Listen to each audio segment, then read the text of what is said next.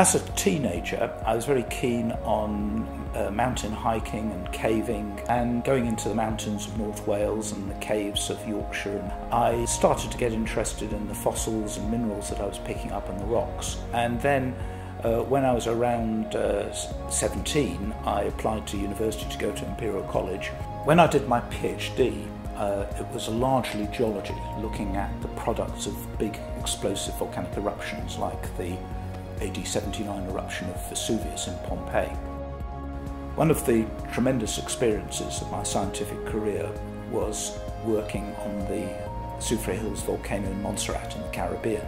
This was a full-blown volcanic emergency in which over 12,000 people were affected by the eruption and had to be evacuated and rehoused. It was a great privilege working on the island with the people of Montserrat and with the local authorities to make sure, as far as possible, we kept people safe and we sustained the island for the future.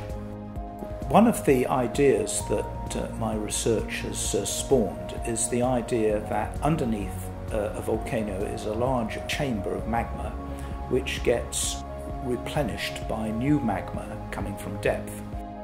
On this outcrop you can see that these mafic inclusions are actually very common.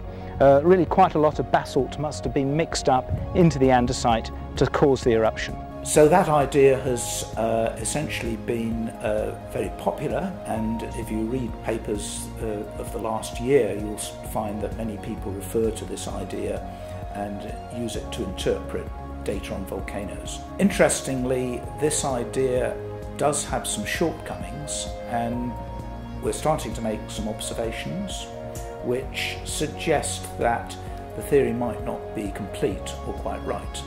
And so one of the more exciting aspects of my current research is actually trying to see if we can improve on this theory and perhaps develop a new one.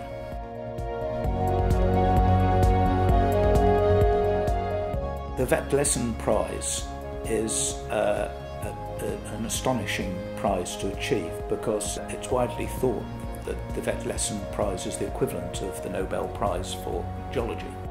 I think receiving this prize is both, I suppose, a sort of accolade to my own personal research, but also my collaboration with many colleagues over many years. And I think the prize should be sort of dedicated to my colleagues as well as myself. But it's, I think, also an opportunity to highlight the Earth and what we know about the Earth and what we don't know about the Earth to the public. And I'm hoping that the prize will give me that opportunity to explain what I think is probably the most important area of science of the 21st century, because we're in danger of screwing our planet up in a big way, and we know from our geology and the past that we can't be sure we're going to survive as a species unless we create a sustainable Earth.